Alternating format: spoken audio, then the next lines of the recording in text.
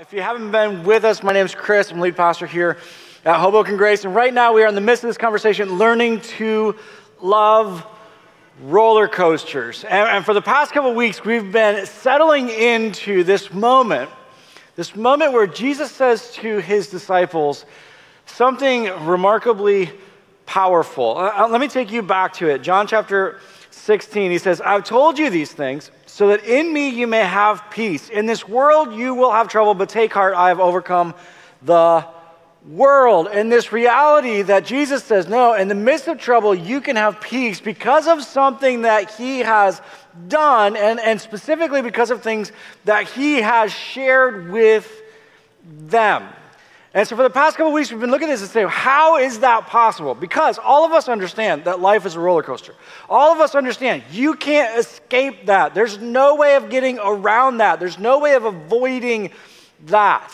And we don't need Jesus telling us that we're going to have trouble. We understand that we're going to have trouble. We've experienced trouble. Some of us right now are in the midst of trouble, which is why you're here. We've all experienced this. Life is a roller coaster. So how do I experience peace in the midst of trouble? What is it that Jesus has done, and what is it that Jesus shared with them? So we've been settling into this passage, and then another passage that goes, I think, hand in hand with it, where you actually see this lived out as the early church launches. So in Acts chapter 4, we've been looking at this prayer where the early church, their leaders have just been threatened that they're going to be put to death if they don't stop talking about Jesus. And as they're experiencing that threat, they go to God, and the prayer that they pray is actually shocking. Let me remind you of it. Acts chapter 4, it says, "Now, Lord, consider their threats, the threats on their life, and enable your servants to speak your word with great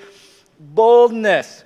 As they're experiencing these threats which, by the way, are not just idle threats. As a matter of fact, not long after this, James is actually going to be put to death by the individuals who are issuing these threats. They're not just threats, they're promises. And yet, at the same time, rather than this church saying, "Get us off of this ride, God, you got to change this ride," they instead ask, "God, we want to make sure that we ride the ride well. We want to be able to engage your mission, share your message well, with boldness." And in week one, we came to these two passages and said, how in the world do you do that?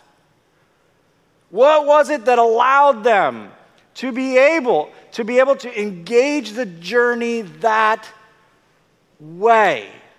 And for the past couple of weeks, we've been unpacking that. We've been looking at their prayer and kind of their perspective. How did they see God?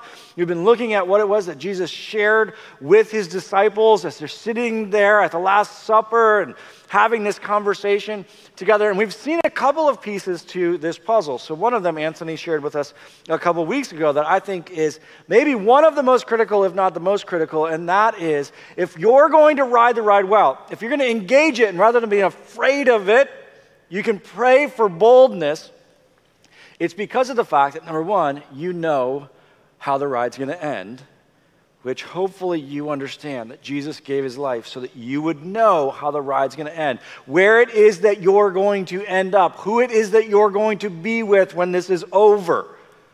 People often say, "Man, I wish I knew how this is going to work out." You do. You know how the ride is going to end. Jesus has made that possible. And then last week we built on that and looked at this next truth, that not only do you have to understand where the ride's going to end, but you have to trust the designer. You enjoy a roller coaster because you trust the designer. You believe that they know what they're doing, and God has stepped into our lives and said, no, you can trust me. And we saw in their prayer how this church said, you even used Herod and Pontius Pilate to accomplish your plan. We know you understand it. You're the designer. We trust you as the designer. So we've begun to see some of the pieces to this puzzle and some of how they view God, their perspective on God, that allowed them to be able to lean into the ride rather than trying to get off of the ride. But we are just getting started. And make no mistake about it, this journey that we're talking about, this is a lifelong journey. I shared it with you here in the third service last week, even where I am on this journey and trying to be able to ride the ride in a way where I can experience the joy of it, where I can truly trust the design. It's a lifelong journey, and there's a lot to it in terms of how we view ourselves, how we view God. And so today what I want to do is I want to continue to build on that. And I want to do so by continuing to examine their prayer in particular, because I think their prayer reveals a lot about their perspective. So I want to go back to Acts chapter 4, and this time I want to look at the first line of their prayer. Is specifically what they start with. And they don't start with a request because boldness is their first request. They start with a statement about God. They address God in a specific way. So listen to what it says. It says, when they heard this, when they had heard the threats, they raised their voices together in prayer to God. Sovereign Lord, they said, you made the heaven and the earth and the sea and everything in them. So they've experienced this. They've heard these threats. They realize that there's power behind these threats, and they begin the prayer, and it's very interesting to me.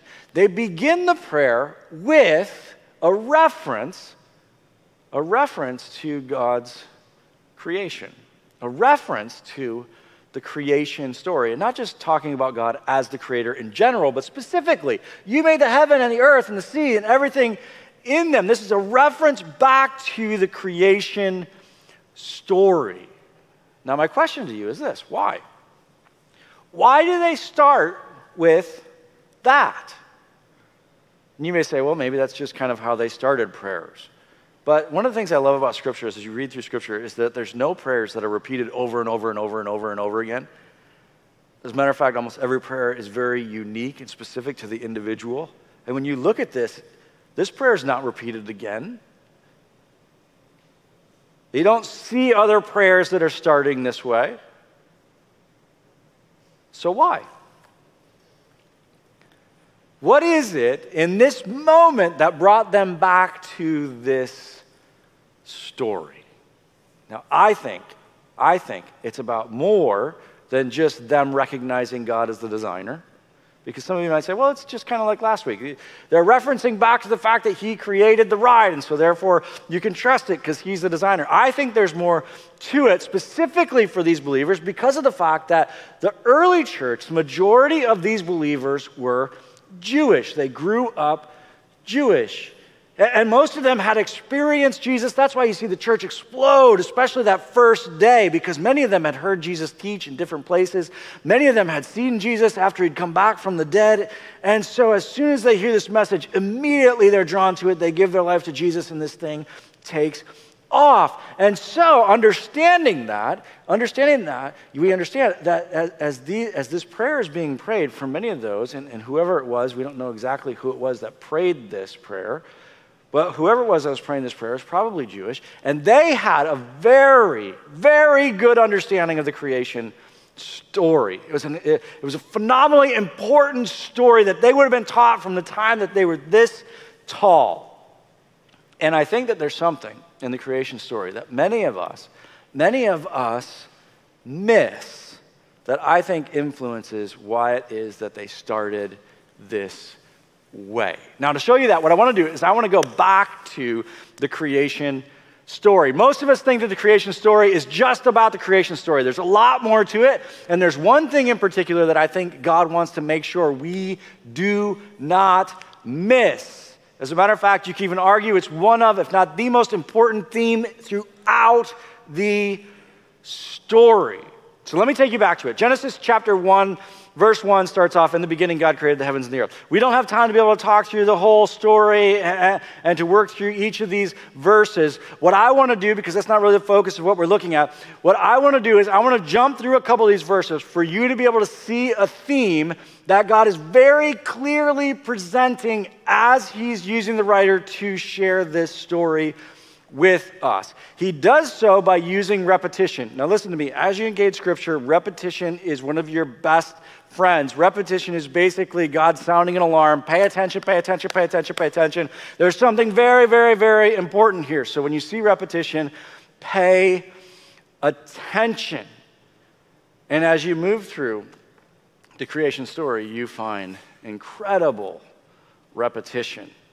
So let me take you to verse 10 because it's the first time where we see it. Genesis chapter 1, verse 10, it says, God called the dry ground land, and the gathered waters he called seas, and God saw that it was good. okay, here's what I want for you to do. As we move through this, every time we come to this word good, I want for you to say it with me. So let's practice it really quickly. So on the count of 3, I want you to say good with me, all right? 1, 2, 3. Good. Excellent. Wow, that's good volume. I'm impressed there. So as we move through this every time, so we're in Genesis chapter 1, verse 10. Now let's go to verse 12, just 2 verses later. The land produced vegetation, plants bearing seed according to their kinds, and trees bearing fruit with seed in it according to their kinds. And God saw that it was good. There's some excitement in this. I'm feeling that. The land. Then we jump down to verse 17. God set them in the expanse of the sky to give light on the earth and to govern the day and the night and to separate light from darkness. And God saw that it was good. Jump down verse 21. So God created the great creatures of the sea and every living and moving thing with which the water teems according to their kinds, and every winged bird according to its kind. And God saw that it was good. Verse 25, God made the wild animals according to their kinds, the livestock according to their kinds, and all the creatures that move along the ground according to their kinds. And God saw that it was good. Over and over. Are you picking up on this here? This is not a theme that you should miss. This is not something that's subtle. It's not something that's hidden. Over and over and over again as you move through chapter 1, you see good, good, good, good, good. It's interesting. There's a deviation from it in chapter 2. It says, the Lord God said, it is not good for the man to be alone. Excellent. Somebody was with me. You got it. Like, we need to celebrate that person who actually got it right. No, let's do it the right way. The Lord God said, it is not good. Now, this is interesting because he deviates in chapter 2. Now, listen to me. Hopefully, you have been inviting and investing in those around you, and you have those that you've identified. Man, I want them to be on this journey with me. I want to invite them into this journey with me. When we get to the fall, we're actually going to spend a lot of time with this passage.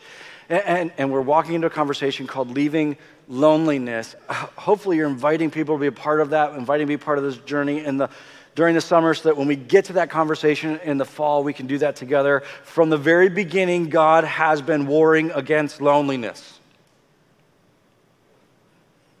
And he wants to do that in your life.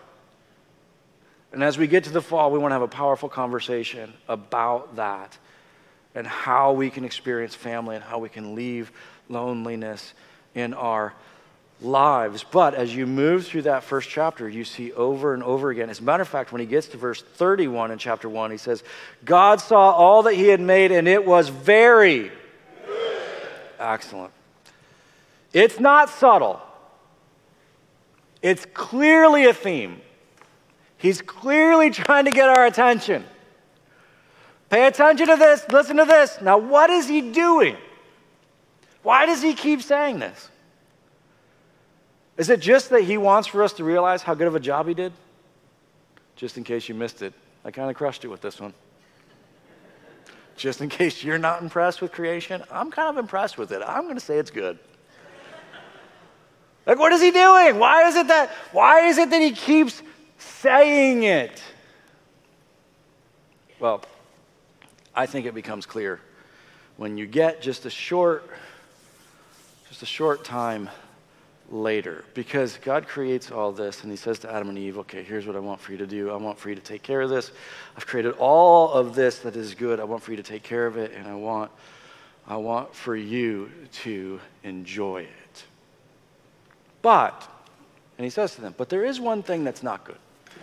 That tree, don't eat from that tree. That will not be good. That will not be good. And as the story goes on, as you see Adam and Eve engage in the garden, it's interesting what happens, because we find Adam and Eve in the continuation of the story not enjoying the good of the garden. We find them hanging out by the tree.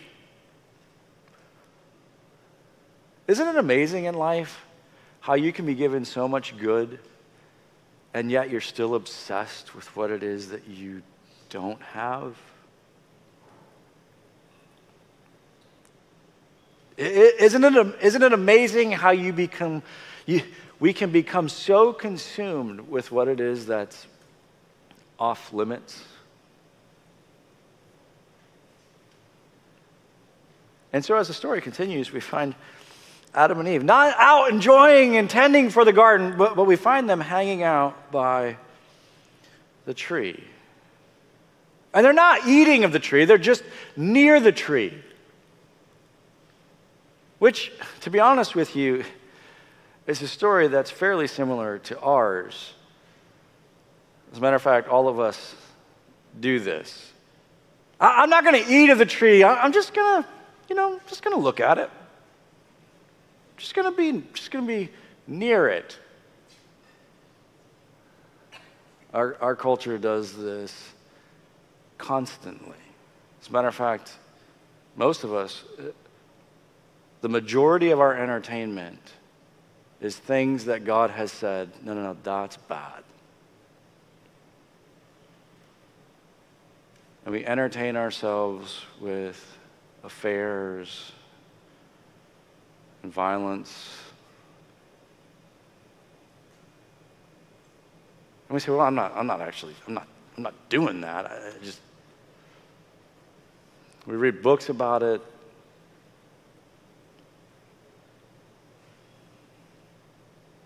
I mean, it's unbelievable to me the number of shows that are glorifying drug dealers and the life that they live, when in reality, if you were to meet the individuals affected by those stories, it's not good.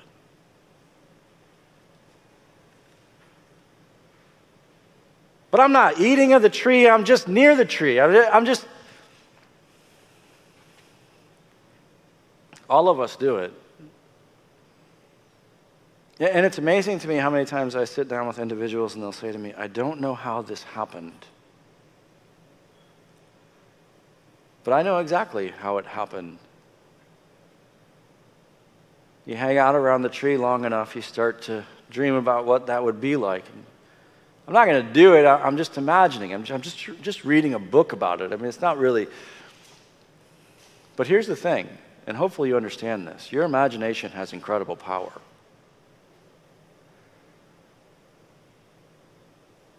And don't be surprised if one day your imagination comes rushing into your reality.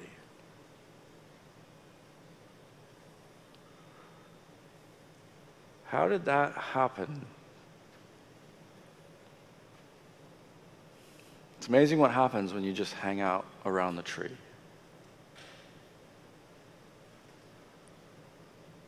And as Adam and Eve are hanging out around the tree, the enemy comes to them. And he begins to have this conversation with Eve about what it is that God has said and what it is that God's doing. And Eve says, well, God says if we eat of it, we're going to die. And the enemy says, well, you're not going to die. And he's trying to get Eve to focus on the physical instead of the spiritual. You're not really going to die. And there's this back and forth between the two of them. And then the enemy says something really interesting.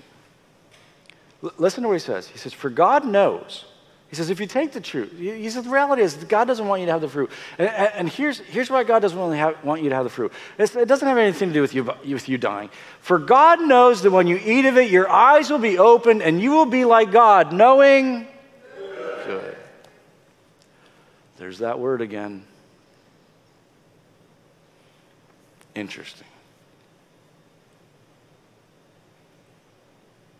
The enemy comes to Eve and says, you know what God's really afraid of?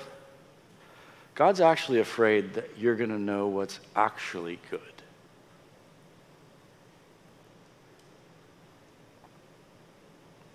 And here's the thing. You don't need God to know what good is. No. You can know it without him. And he's terrified that you would know what's actually good. I know he's told you that all of this is good, but he's terrified that you would ever know what's actually good.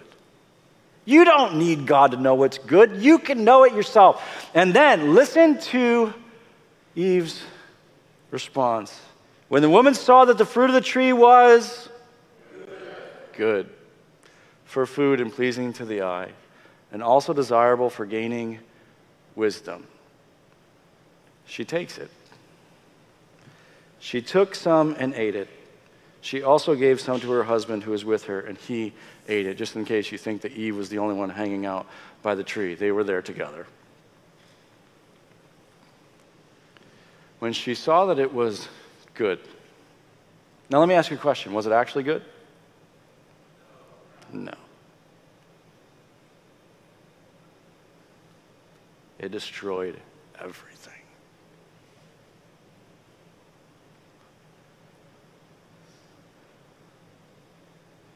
Why is it that he keeps using this word over and over and over and over and over again? See, God's using the writer to communicate something incredibly powerful. This reality that there's two ways to engage this journey. You can engage this journey believing that God knows what's good. Or you can engage this journey believing that you know what's good. But understand this. Understand this. When you begin to believe that you know what's good above what he's told you is good, it leads to destruction.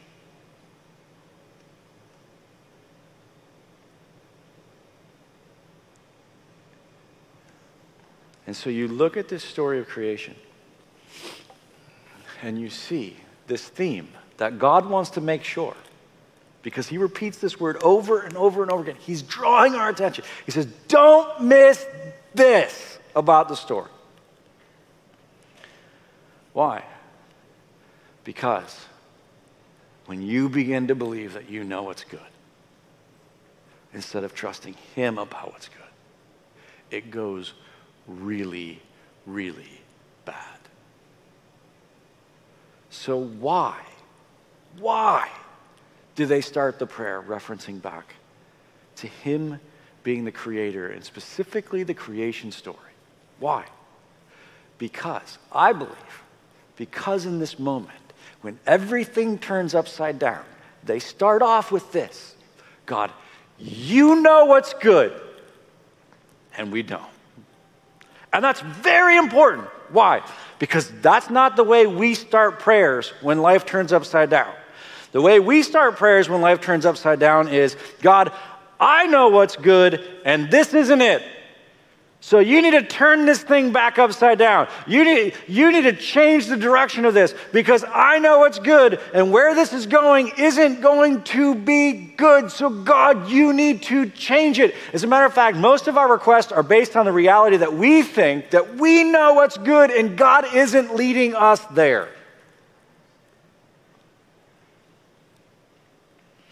When Jesus teaches his disciples to pray, he teaches them first to submit. Your will be done. I believe that this early church is doing the very same thing. When they talk about God being the creator, he says, no, you know what's good. We don't know what's happening right now, and things are getting crazy, and things have turned upside down, but here's what we know. You know what's good. We don't know what's good. Everything else that we have to say from this point on is based on that. We trust you. You know what's good better than us. And this is so important, because when you think that you know what's good better than him, you reach out and you take control. Not only do you ask him to do not only are your prayers based on what you think is good and asking him to do what you think is good, but it's exactly what we talked about a couple months ago when we talked about jumping the wall. Jesus has this conversation where he says, listen, I want to lead you into the sheep pen. I want to lead you into what it is that I have for you. I want to lead you into this relationship. I want to lead you into all the plan that I have for you. He said, but some of you, you're trying to jump the wall and you're trying to steal it. You're looking inside. You said, I want that, but I don't want to follow you to it. I don't trust you to get me there. So I'm going to jump the wall and I'm going to take it for myself. That's what happens when you think that you know what's good better than him. And as you read through the book of Genesis, it's unbelievable. You see this word good over and over and over and over again, specifically in moments where individuals are taking control of the story, and there's phenomenal destruction that comes from it every time. Why? Because through the whole story, God's like, listen, listen, listen. I know you think that you know what's good, but you don't. And if you'll trust me,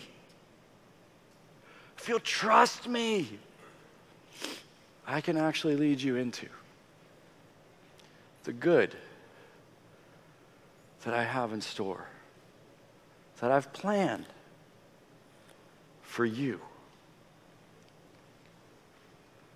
But you have to let go of the idea.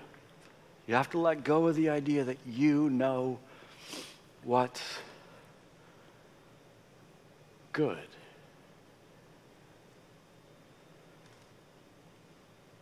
And say, no, no, no. I trust you. I trust you. Not just that you're the designer, but you know what's good when I don't. It's interesting, if you go back to that conversation that Jesus had with his disciples as they're at the Last Supper, the one where he said, you can have peace in the midst of the trouble. He says something really fascinating in the midst of that supper. I want to take you to this moment. We find it in John chapter 14. It's before he gets to the point where he says, listen, based on the things that I've told you, you now can have peace. I've told you these things so that you can have peace. You're going to have trouble. Before he gets there, one of the things that he shares with them is this. Listen to what he says in John chapter 14, verse 30. He says, I will not speak with you much longer, for the prince of this world is coming. He's talking about the fact that he's going to be put to death. He says, listen, I'm not going to speak with you much longer. As a matter of fact, the time is coming for me to actually give my life for you. He says, the enemy is coming for me. He says, he has no hold on me. He says, I want you guys to understand something. What's about to happen is not because he has power over me, but listen to this, but the world must learn that I love the Father and that I do exactly what my Father has commanded me. Come now, let's leave. What is he saying here? He says, okay, guys, this is about to happen. Something's about to happen. And he'd been telling them for quite a while that he's going to be put to death. They can't figure it out. But he says, okay, guys, the time is here. Now, I want you to understand as we walk through this, this isn't happening because the enemy has power over me. This is happening because I have to show the world something. What do I have to show the world? I have to show the world that I love the Father and that I trust the Father. Trust the Father what? That he knows what's good and I don't. I have to show the world what it is. And as you read through the story of Jesus, if you read through the story of Adam and Eve and you read through the story of Jesus, you're going to see contrast after contrast after contrast where Jesus is stepping in and saying, no, this is the way that it happened before, but I want to show you the way that it's supposed to happen. And the same thing happens in this moment. Jesus says, what I have to walk through, there's so much to what Jesus is doing. But one of the things, and he says to his disciples, I want you to understand, one of the things that I'm doing is I'm showing you and I'm demonstrating to the world that you can trust the Father, that he knows what's good. And so I'm going to obey him and I'm going to trust him in this. And it's going to look really bad. But I want you to see, he knows what's good.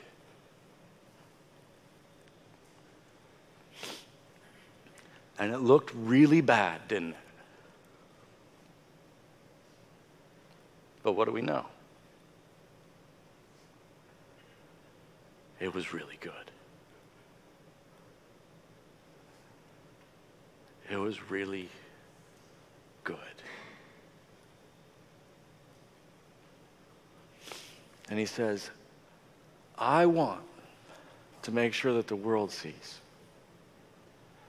I want to see the world, for the world to see that he knows what's good. I love him. I trust him. I'm going to obey what he's commanded, even though it looks bad. Why? So the world can see. No. He's so good.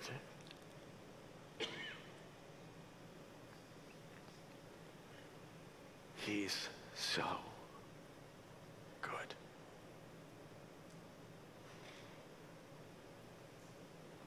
Guess what? The world around you needs to see.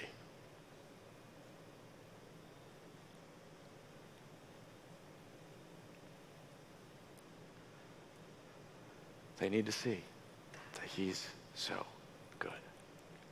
How do they see that?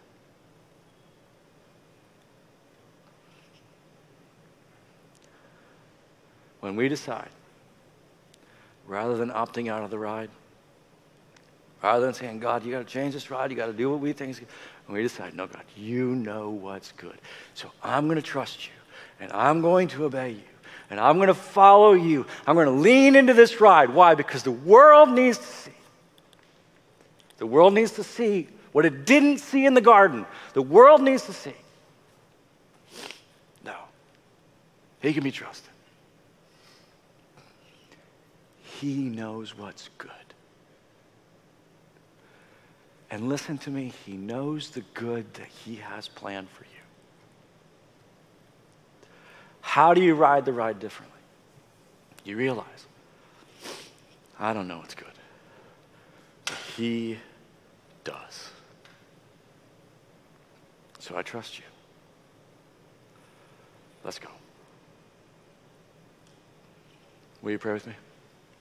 Father,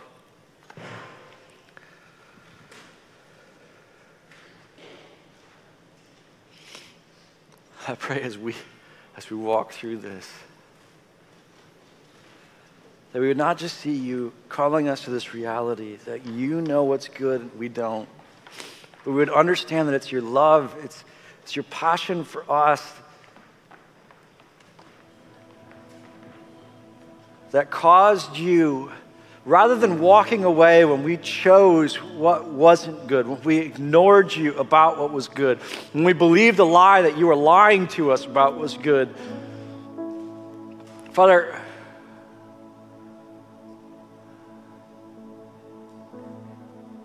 I pray that we would stand in awe of the fact that you, in your love, pursued through all of that. Because you knew the good that you had planned for us.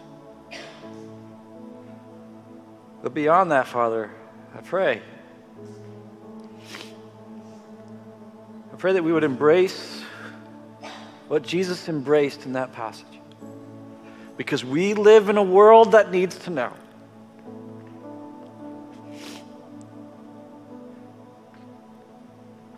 But there's only one way for that to happen. For us to decide, no, we're going to trust you. You know what's good. And we trust you to lead us into it. In Jesus' name, amen.